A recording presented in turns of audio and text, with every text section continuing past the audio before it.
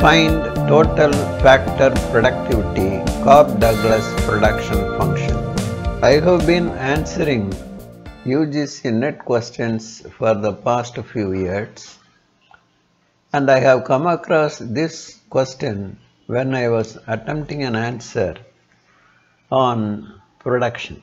This needs an elaborate discussion, though I have already answered this question there itself. The explanation part is not as much I am going to give in this problem. So whenever you come across a problem like this, you may feel that it looks so complicated and cumbersome, but it is not so. After you listen to this lecture, you will feel how easy it is to solve this problem. Well, the problem. In an economy with a linear homogeneous Cobb-Douglas production function, the share of capital and labor in total output are respectively 40% and 60%. The capital stock and labor force are growing respectively at 8% and 3% per annum. If the rate of growth of output is recorded as 7% per annum, then the rate of growth of total factor productivity will be. Options are 2%, 10%, 4%, 11%. This question was asked in 2018. But more such questions appear then and there in the UGC NET. So I feel this is important. It needs an elaborate discussion. Well, first let us understand what is Cobb-Douglas production function. Q equal to A into K power alpha L power beta. Then understand what each letter stands for. Q, total output. A, total factor productivity. K, capital. L, labor. Alpha, share of capital 40%. It is given in the problem. Beta, share of labor 60%. It is also given in the problem. It is a linear function. A linear function is one in which alpha plus beta is equal to 1. The values of alpha and beta are given. It is 40%. The decimal value is 0.4. 60%, its decimal value is 0.6. The sum total is equal to 1. Yes, it is linear homogeneous production function. Okay. Now to solve this problem, we must know the values of a rate of growth of output, that is delta Q by Q. It is given in the problem 7%.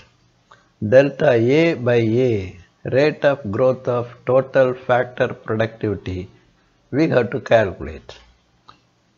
Delta K by K, rate of growth of capital 8%, it is also given in the problem.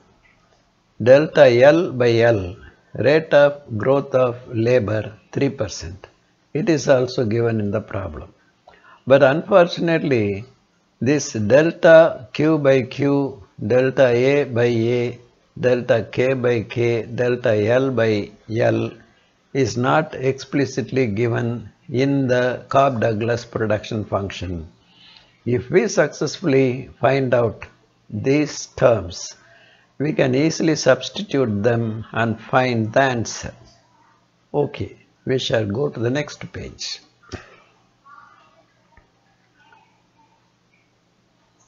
As a first step to arrive at these terms, let us take log on both sides of Cobb-Douglas production function. Log Q equal to log A plus alpha log K plus beta log L. Take the differential on both sides. Log Q, the differential of log Q 1 by Q into delta Q. The differential of log A is 1a delta a plus alpha. The differentiation of log k is 1 by k delta k plus beta. The differentiation of log L 1 by L delta L. On simplifying, we get delta q by q delta a by a plus alpha delta k by k plus beta into delta L by L. But we have to find the value of delta a by a. So let us take all these values to the left hand side and take the value delta q by q to the right hand side. That is, let us interchange the sides and solve for delta a by a. It is given here. Delta a by a equal to delta q by q minus alpha into delta k by k minus beta into delta L by L. This is the final form of the equation we are badly in need of. Once we know this equation or formula, we can easily solve this problem. My sincere advice is, please make a note of it. Whenever you come across a problem like this, there is no need for you on your part to do what all so far discussed in this problem. All these elaborate discussion were done mainly for you to understand. That's all. So, the formula, the one thing that you have to keep in your mind, delta a by a equal to delta q by q minus alpha delta k by k minus beta into delta L by L. If you know this formula, you can easily solve the problem within a few seconds. Now substitute the values. Delta a by a, the value we have to find. Then delta q by q, 7%. Its decimal value is 0.07.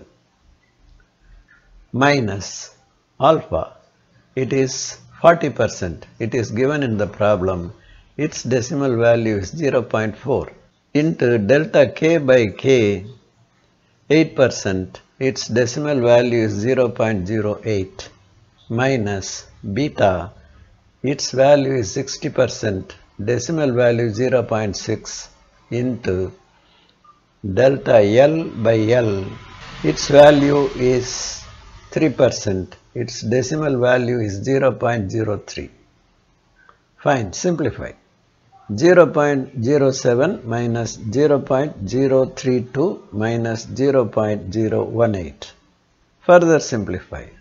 0.07 minus 0.05 equal to 0.02. The final value we arrive at is in the decimal form. Already we have converted the percentage values into decimal form. So we have to convert this decimal value into a percentage value. It is 2%. This is the value we are badly in need of. Okay, rate of growth of total factor productivity is 2%. This is the answer. This lecture ends here. We shall meet in the next video.